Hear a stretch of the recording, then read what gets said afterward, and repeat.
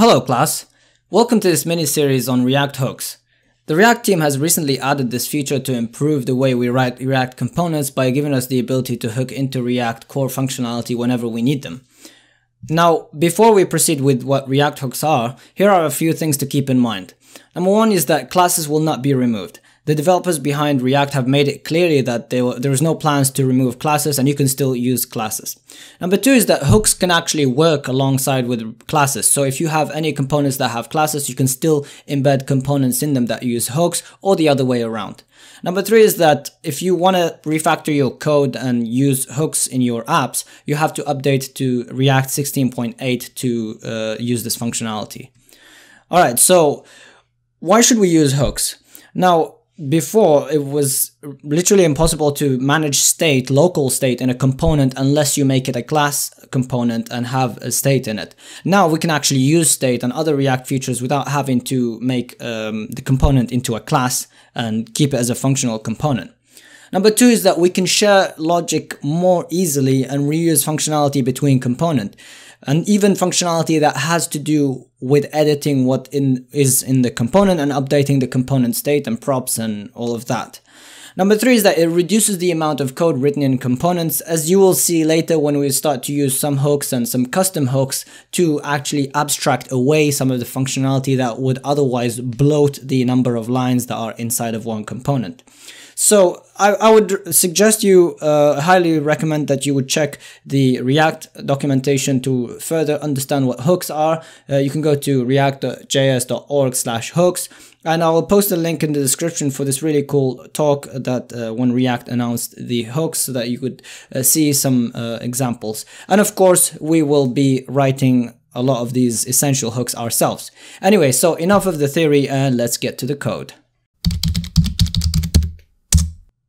Alright, so I've gone ahead and created this hooks folder in my desktop, and here I'm going to run create react app dot, which will create the React app in this folder.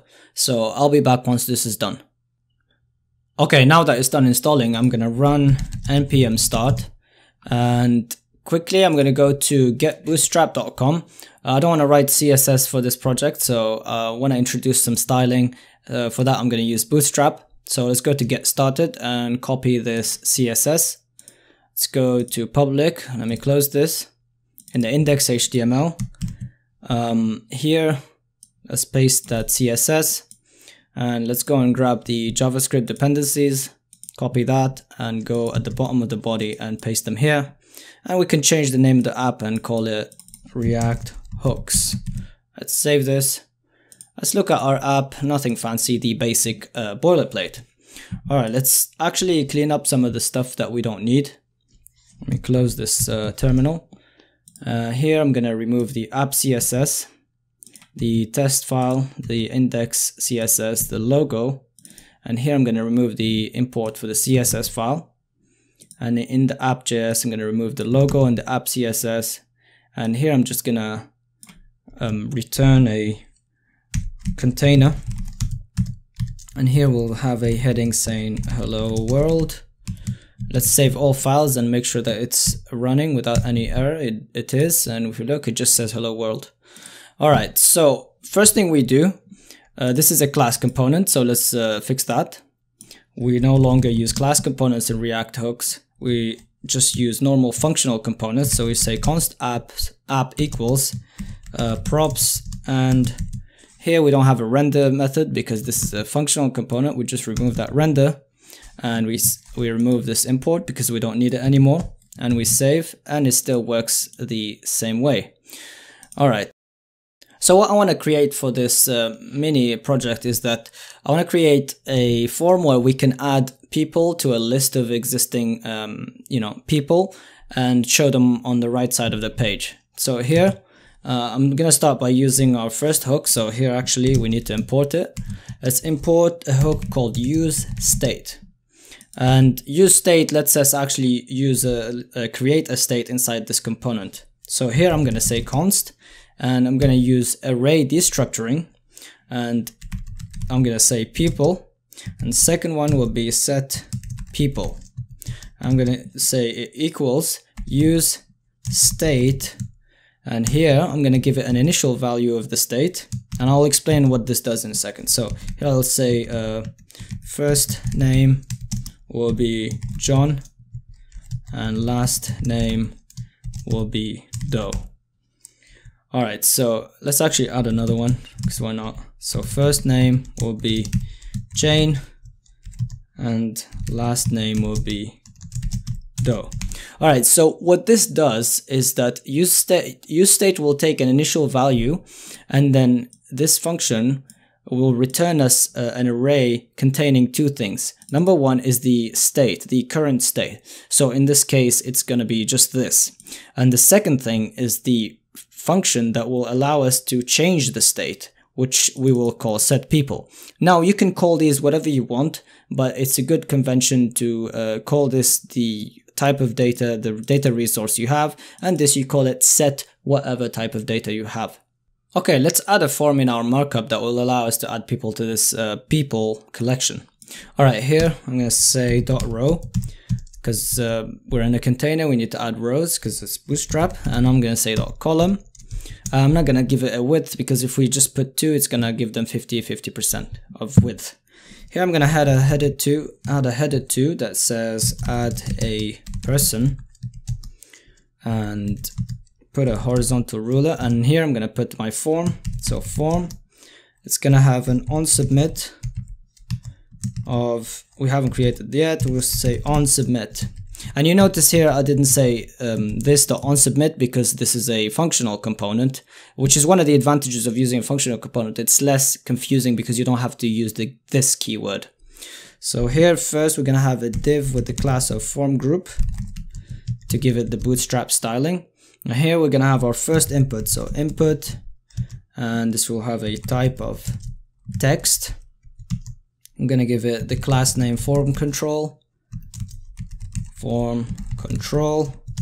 It's going to have a name. I'm going to call this first name, which we will use to change the value later, and give it a placeholder. We'll say first name. And here we'll have to give it a value, which will be the from our state. And now what's cool about useState is that we don't have to cram everything that we have in our state in one variable. I mean, we could put here an array of users and call it users or people, and then put another object that we call person, which is the current person we're adding. But we can also, what's cool about hooks, we can use them multiple times. So we can as well here do another, create another state variable. It's called this person, and the method that changes it is called setPerson. And here we'll say equals useState and empty object. So now this is our person. This is where we store our person. So here we'll say the value is person dot what is this, first name. And we'll have an onChange, of course, and it will be onChange, which we haven't created yet. So onChange, and let's close this input. So let's add the other input. So input, actually it needs to be in a form group as well. So dot form group, and here let's do input. It's going to be the same, so I'm just going to copy this here, and this is a text form control. The name will be last name. Here as well, let's put last. It's going to be person.last name is the value, and the onChange is generic and will work for both inputs. And after this div, we're going to put a button with a class name of btn success, and yeah, that's it. Or actually no, the type, we need to give it a type of submit, so we will submit our form. And inside of here we'll say add person. Alright, now we already have people, so let's add a section where we show these people. So let me see, after this, so we have two divs. So yeah, here we'll put another column, so dot call, and inside of here we want to show our people. So let's do header 2, let's say people, and let's put a horizontal ruler here, And here we need to loop through our people. So let's do an expression. So people dot map. I'm gonna call this P. And for each person, we're gonna return a div. And inside this div, we're just gonna have a paragraph that has the first name and last name of that person. So P dot first name and then space P dot last name, like this. And since we're iterating, we need to give this a key. I'm just gonna use math.random. So math.random times 10,000 billion. Okay. All right. Now this is gonna not work because we need the on change and on submit. So let's create those. Start with the on change. So here we'll say const on change because in JavaScript you can have functions inside of functions as long as you bind them into constant variables. So here we'll say const on change equals, and it's going to take the event, and here we will we will use this actually let's put it underneath this because it makes more sense. And here we will use the set person function. So here we'll say set person, and we will set the event dot target dot name. We will set this to the event dot target dot value. Okay, what's wrong here? Oh yeah, it's an object. Okay, now we need the on submit. So on submit, we'll also take the event, and we will prevent default. So event.prevent default. Here we will do some basic validation, and we will say if we already have these values in person because we've set person. We'll say if person dot first name. So we will check if the first name is empty, and let's do dot trim to remove any white space. So if this is empty, or person dot last name dot trim equals an empty string as well. So if this is empty or this is empty, then we just return. Otherwise, now let's create our new person object. So let's say const new person equals, let's trim the space, let's have a first name, and here we say it's person dot first name dot trim, and then we'll have the same for last name. We can just copy this, copy this, click this, Control D, last name. All right, so we have this new person. Now let's add it to our people's array, and for this we can use this set people. So here let's say set people. And here we need to spread the existing people and then add this new one. So we'll put an array and we use the spread operator to add all the existing ones. We say people, and here we say new person. All right, let's save this. Let's make sure we don't have any errors. And by the way, we can remove these props because we're not passing any props to this app component. All right, and if you needed to pass props from here, you just need to add props back. All right, let's check out our app. All right, so we get John Doe, we get Jane Doe, cool. So here, let's try to add a new person. Say, I don't know, Harry Potter. Say add person. Okay, cannot read property trim of undefined. Is it undefined? Oh, okay, it is actually undefined because we need to initialize it here. Let's initialize here. Let's give an initial value of first name of an empty string, and here last name of an empty string as well. Let's save. Let's check now. Harry. Harry. And here we say Potter. Let's try to add this person. Okay, it doesn't work. Again, last name is undefined. Okay, let me... Oh, okay, I see where I made a mistake.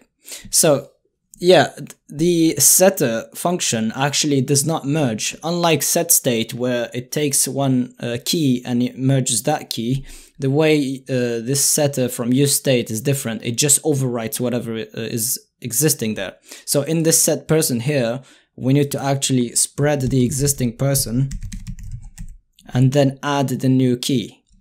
So here, if we're editing, the problem that was happening earlier is that whenever we edit first name, we actually just add the first name and make the other one undefined because we remove the other key. We just overwrite the whole object.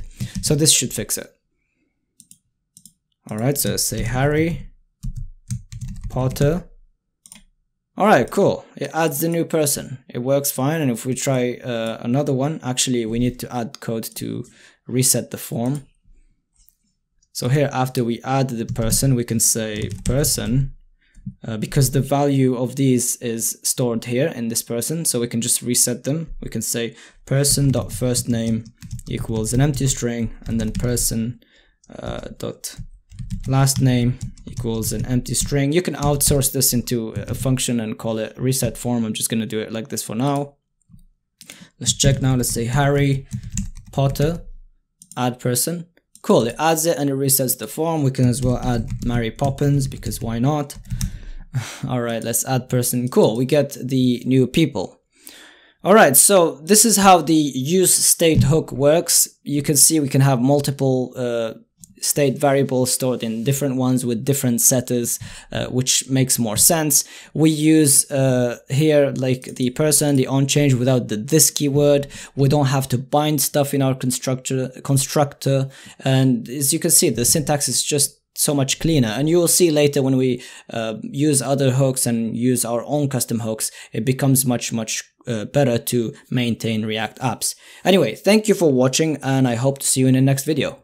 Bye.